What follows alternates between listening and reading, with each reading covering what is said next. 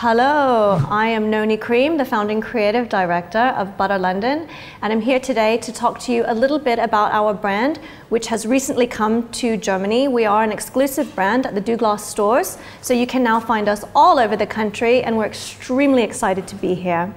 If you don't know anything about the Butter London product range, just from first glance, what you can tell is that we are all about color.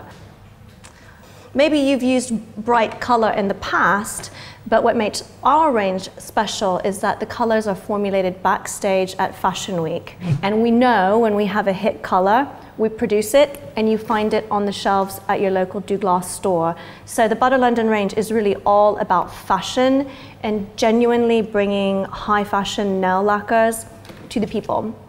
Today, I want to show you a little bit about how to achieve the perfect paint job at home when you don't have access to the salon. So I'm going to use my beautiful model Caroline here. People often skip base coat because they don't have time, but it's a crucial step to getting a perfect manicure. Base coat is stain resistant, and because nail lacquer carries a lot of pigment, you want to be sure you don't stain your fingernails. So here we go. By the time I get to Caroline's 10th finger, her first finger is dry. That's pretty incredible. The colors that I want to use today are all from our spring-summer collection.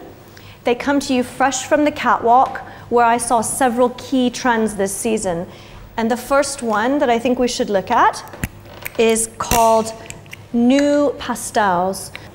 When you paint, before you put the color on, try to get a tiny slice of color. You don't have to be tidy about it, just throw it on across the edge of the fingernail before you paint. This will make a seal of color all the way around the fingernail. It's gonna help your lacquer to last even longer. I recommend 2 coats of color when you're painting your nails. Don't worry too much about the first coat. If you don't get it perfect, you still have the second coat to fix it. Get the product on as thin as possible to get the best result. I'd like to show you how to paint an ombre fingernail now. And one way to achieve that is to take a drop of color, leave it on the end of the fingernail, wipe your brush clean, and then use this little blob of lacquer to just gently brush color across the tip. It takes 2 seconds. Don't overthink it. It's just meant to be messy and loose, so you really can't get it wrong. And there you have, instantly, a beautiful modern art nail moment. You can layer as many shades as you see fit. Just try to let them dry a little bit in between each shade.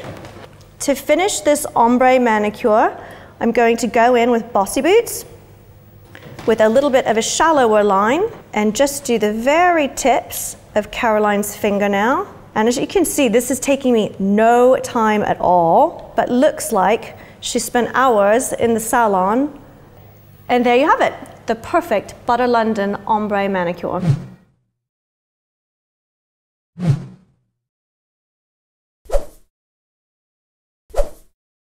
I'm feeling so inspired. Now this is a type of color blocking manicure, so all you need to do is paint a traditional manicure on all of your fingers except for your ring finger.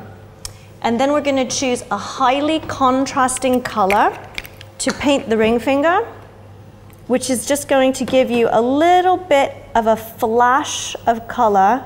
Very high fashion, very fun, very chic. You don't take yourself too seriously when it comes to your beauty. If you overdo beauty, everyone can tell. It should look loose. You should always look like yourself, whether you're a drag queen or a fashionista. If you're being true to yourself, know who you are and then be who you are, and you will always look beautiful. If you'd like to find the Butter London range, we are sold exclusively at Douglas stores in Germany. You can also find us on their website, douglas.de. Thank you.